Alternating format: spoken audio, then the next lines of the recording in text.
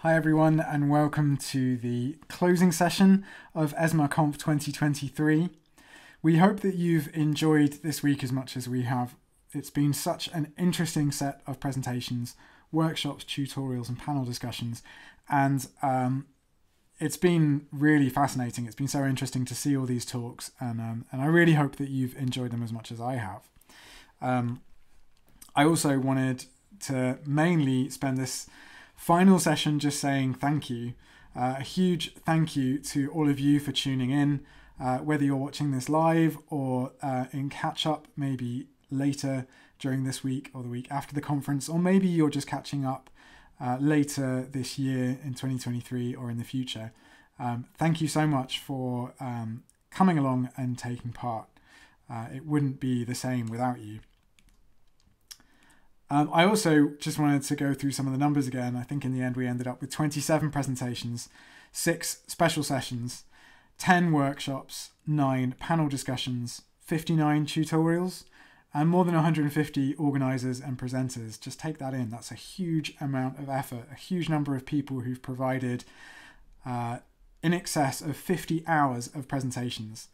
That's a huge collective effort, and it's really going a long way to help make your lives as evidence synthesists or meta-analysts easier by increasing accessibility and understanding of tools and frameworks related to evidence synthesis and meta-analysis, much of which is related to working in R. So this, as with the last couple of years of ESMARConf, represents a huge amount of effort. It really can't overestimate and thank enough all of the people who've been involved. That includes a huge team of people who've helped in some way in the organising team. Thank you so much to all of you. This wouldn't have happened without you. And also thanks to our workshop organisers. All of these people have worked together to provide between 90 minutes and up to, I think, 6 or more hours in the case of Wolfgang in workshops. These interactive workshops have required a huge amount of planning and effort. So thank you so much. We really are excited about this really important resource that's available. And our workshop from last year, you'll remember from Alison Bethel, is one of the most accessed videos from ESMARConf 2022. So we know that this much more expanded program that we've been able to provide this year, thanks to all of this group's effort, is going to continue to be really popular. So if you haven't checked out these workshops yet, then please do. And if you have, I hope you'll join me in sending some virtual thanks. And if you do want to join in on Twitter and express your thanks, then these are the people to tag and say thank you to.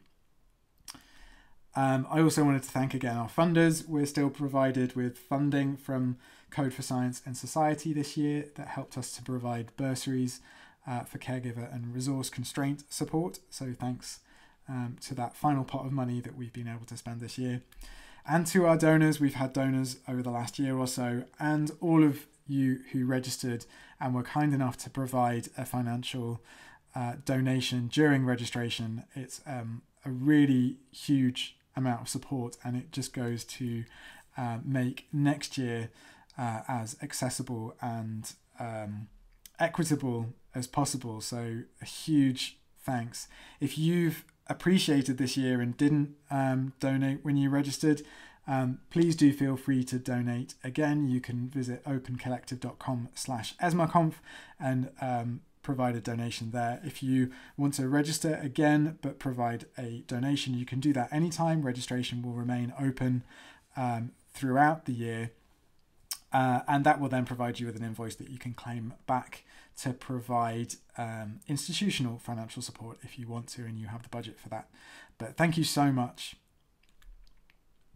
I just wanted to sort of end up by talking about ESMARConf 2024. I do think ESMARConf 2024 is going to happen. It's been a huge amount of effort to get ESMARConf 2023 out, but I think we're still keen. So it's going to be happening in spring 2024, most likely. So keep an eye out for announcements over the summer, with more presentations, more workshops, hopefully more tutorials, and maybe more people getting engaged as well. Only time will tell. But if you found it enjoyable, then please do spread the word and help us to grow the family of ESMARConf even more. We want to see more of everything, basically. So we will also be sending out a survey to everybody who's registered to ask you what you think we could do better, or what you liked as well, to get feedback so that we can continually improve. If you want to provide specific anonymous feedback, then you can do that by following this link, bit.ly/ESMARConf_feedback. As I said, please consider donating. And if you want to, you can join the ESMARConf team. You can find us on Twitter at ESHackathon and send us a DM or tag us in a message if you're keen to get involved. You can send us an email at ESHackathon@gmail.com or nealhaddaway@gmail.com. And as I said before, spread the word. Please do remember that all of the recordings for the last 3 years, ESMARConf 2021, ESMARConf 2022, and this year, are going to be fully online on our YouTube channel and free forever. So you can watch those and catch up whenever you want. They'll also be added, the ESMARConf 2023 videos will be added to the database of videos on the ESMARConf website, that's esmarconf.org, and you can find those and search across the videos either through the program or by searching for specific words in titles or abstracts. And you can filter different stages of review processes and different types of tools as well, and find all of our workshops, tutorials, panel discussions and presentations across all 3 years there. We'll be adding this year as soon as possible. So do continue to use that resource if you want to come back to it and find videos on a specific topic or a specific package, and spread the word as well. Everybody is free to use those videos however they want. And finally, closing up the session and closing up ESMARConf is Elie Akl from the American University in Beirut Medical Center, who's going to be telling us a bit more about living systematic reviews. Over to you, Elie. Hello, my name is Elie Akl. I'm a professor of medicine at the American University of Beirut in Lebanon. It is my real pleasure and honor to be presenting today at the 2023 ESMARC conference. The question I will be addressing is whether living evidence syntheses have delivered on their promise. I will try to make the case that yes, to some extent they did. However, they could deliver on their full potential if we can improve their processes and their tools while complying with the principles of open synthesis. I have no financial conflict of interest to declare. I do have some intellectual conflicts of interest related to some of the content I will be sharing today. So after talking about the concept of living systematic reviews, I will review the living systematic review work during the pandemic and end with discussion of challenges and potential solutions. In this 2017 paper, we discussed the why, what, when, and how of living systematic reviews. In terms of the what, living systematic reviews are systematic reviews that are continually updated, incorporating relevant new evidence as it becomes available. You could tell from that definition that it's on the optimistic side, promising to continually update the search and incorporate the evidence as soon as it becomes available. Something we realized after the pandemic experience that it's not as easy done as said. In terms of the when, we had defined 3 conditions for taking a living or taking a systematic review into a living mode. One is that the question is of sufficient importance to decision making, and this is exactly why the living systematic reviews became à la mode during the pandemic, because policymakers has so many questions of importance to them and they wanted quick answers. The second condition is that the certainty in the existing evidence is low or very low, meaning that adding new evidence will likely or potentially improve the certainty of the evidence. And three is that there is new research evidence in the pipeline. The how is, this is one representation of the how. You don't have to worry about the details. I'm just trying to show that it could be a very complex process to conduct living systematic reviews. So the pandemic was really a stress test for the evidence synthesis community, similar to many other communities like the trialist community, the guideline methodologist community, and the policymakers. So how did the evidence synthesis community respond? They responded by deploying many of the tools they have been developing for a while, like network meta-analysis, artificial intelligence, crowdsourcing.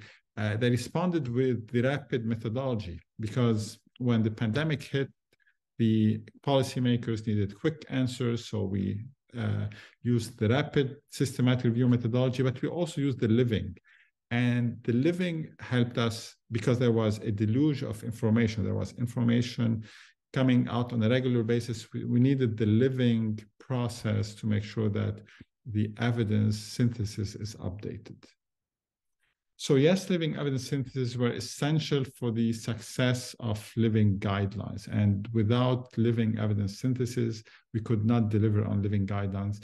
And there were many living guidelines during the pandemic developed by organizations like the World Health Organization, but many other professional societies trying to advise clinicians and public health workers in terms of how to deal with the pandemic. However, the living evidence synthesis have not reached their full potential. And I'll give you some data about this. We recently published this paper about the life and death of living systematic review. This study was not restricted to COVID-19 living systematic reviews, but many of the published reviews or included reviews addressed the pandemic. Just to give you an idea about the methodology, you could see here that in terms of the availability of the protocol, almost a third or a little bit than a third of the living systematic reviews did not have a protocol mentioned or reported. More than 30% of the living systematic reviews did not assess the certainty of the evidence. More than half did not use grade tables, which are standardized tables to present the statistical information along with the certainty of the evidence, and only 4% engaged stakeholders. So these are kind of indicators that the methodology was not as optimal as it could have been. When you look at the peer review process, looking at the percentages, about half of the protocols were peer reviewed, but then the percentages go lower for what we call the base version of the living systematic review, which is the first version that is published. 0% indication of peer review for the partial updates. And when we had full updates, which is a fuller report of the living systematic review, it was also a third for which we had evidence of peer review. Interestingly, when we explored how reliable was the update in terms of sticking to the planned period to update. So we calculated the ratio of the actual period to update over the planned period to update. And there was variability in the planned periods for update, but as you can see that ratio was very close to 1, meaning that whatever they promised in terms of how frequently they would update, they were able to deliver maybe with a slight delay. I would say 12% delay in terms of period of update. And I would say that's very impressive. But this is for the actual updates. What we analyzed next was the time period since the last update. So since the last published update. And when we did the ratio of how much time had elapsed since the last update over the planned period of update, we've seen about more than doubling of the period, meaning that if they had promised that they would update within, let's say, 3 months, since the last update, on average, the period that had elapsed was more than double of that time. To make it maybe a bit clearer, we have this graphical representation. So the midline is when the last update was published, and each dot is the a publication of one version of each systematic review or living systematic review. So I missed to say that each line represents one living systematic review.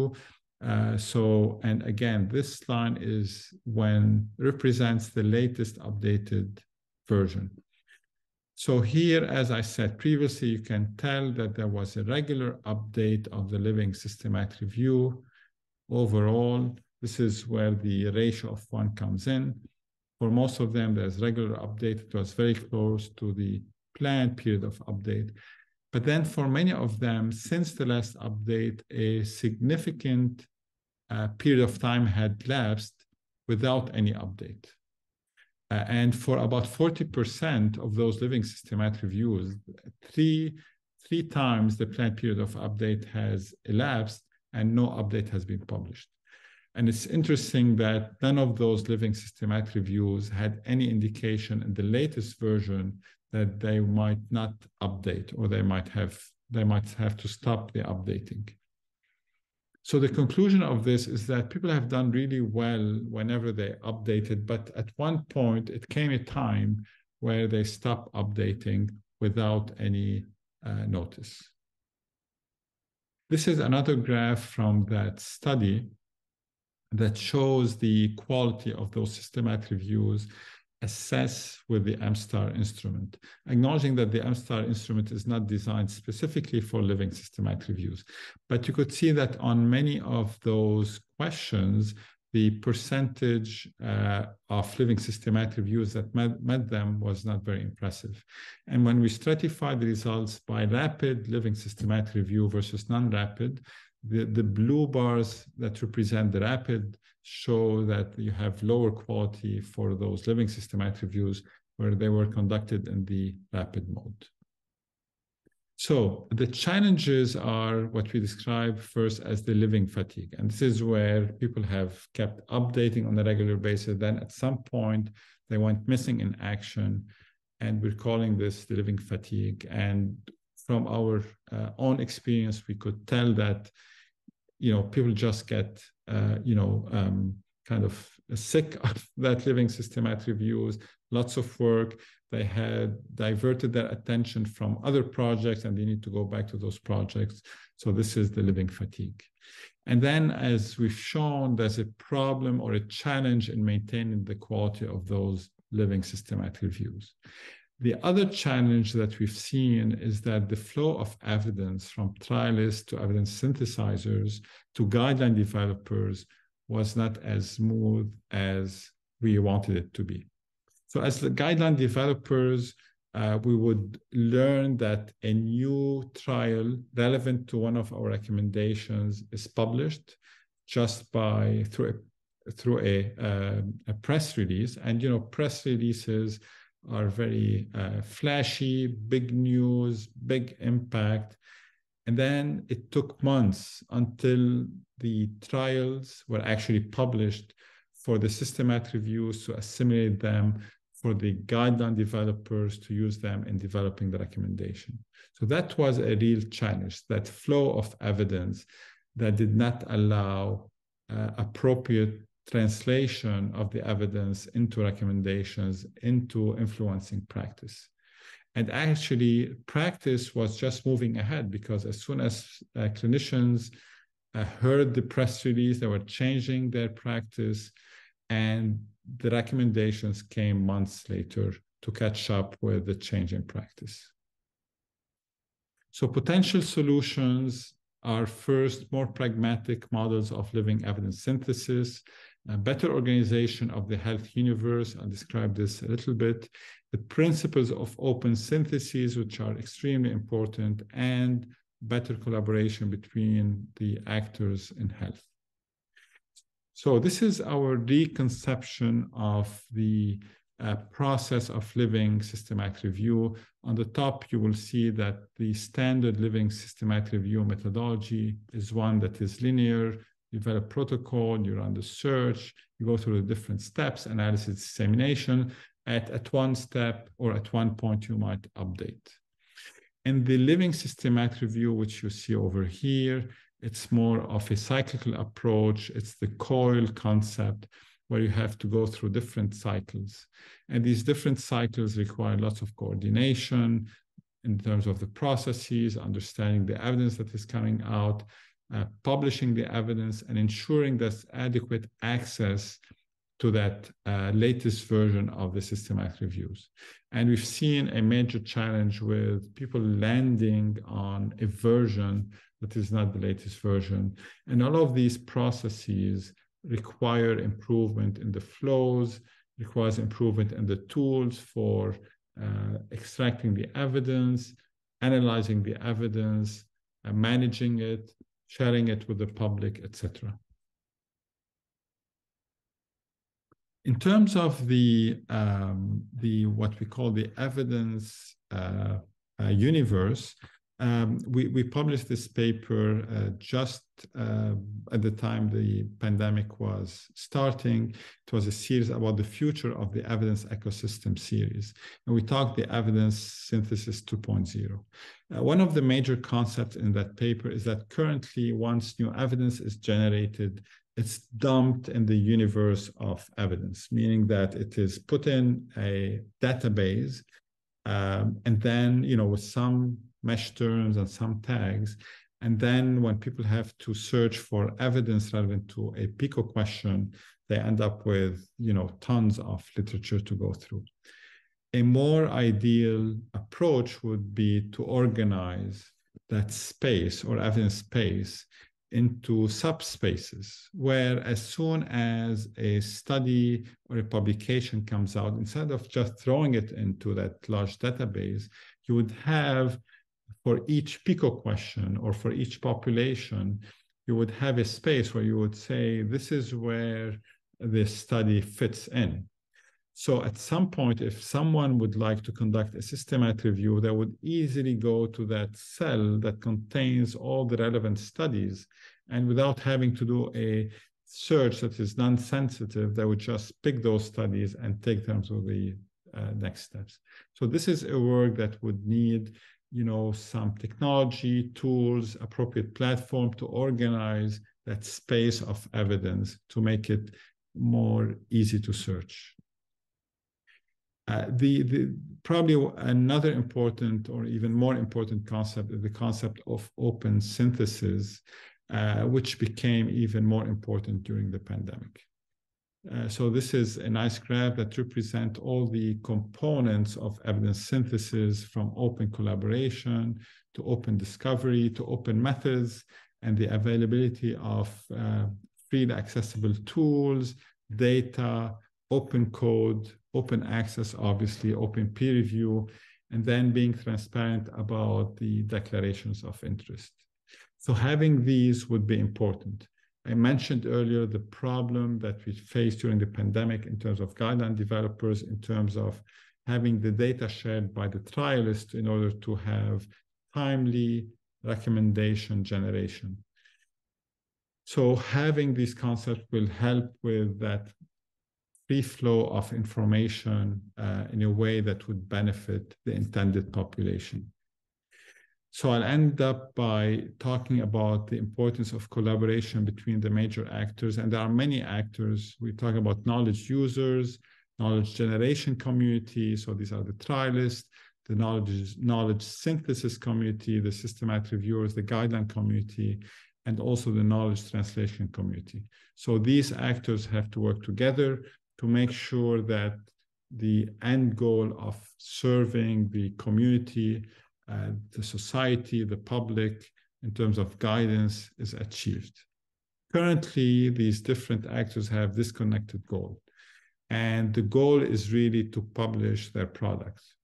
Again, the example of the trialist during the pandemic, they get the paper out with significant delays. They publish it in a highly cited journal, a journal with high impact factor, and they celebrate. This is their achievement. We published in journal X, and that's it. They get the credit for doing that. They don't get the credit for handing this information to this evidence synthesizers. And this is really important. So what we are calling for is that these different actors have a common goal, which is delivering the needed knowledge to inform decision-making. And this is really when they can declare victory. So the trialist should be able to declare victory only when they make sure that their data has been delivered in the right way to inform decision-making.